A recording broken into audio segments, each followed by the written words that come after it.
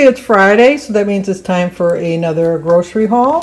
Got these upside down. Of course, you know it wouldn't be a true grocery haul without my berries. So I got my strawberries. Oh, I'm on the blue plan. All of these points are related to the blue plan. I'm going to show you all the 0-point foods first. The strawberries. I got 2 packages of raspberries.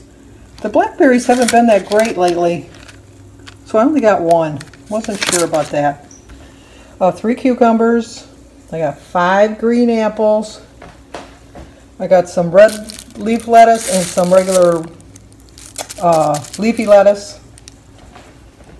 5 grapefruits. 5 tomatoes. You see a theme here? 1 a day. And the sugar-free Jell-O are all 0 points.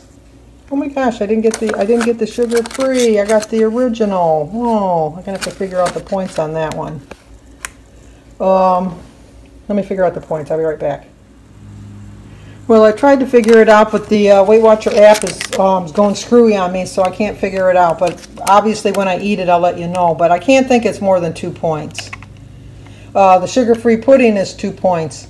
I bought a couple cans of potato soup. I'm not figuring out the points. I use them in recipes. I did see online that canned soups are going to be in short supply. They're going to be like the new toilet paper, I guess. So I just picked up 2 cans of that. The Simply Light lemonade is 1 point for 8 ounces.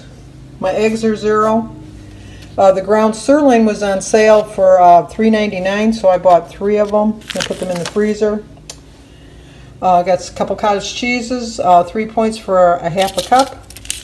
And I got some honey ham, 2 points for 2 ounces. I only use an ounce, so I usually only use a point. In the garage, I have 2 gallons of milk. So my total came to $75.57. So there's my healthy WW grocery haul on the blue plan.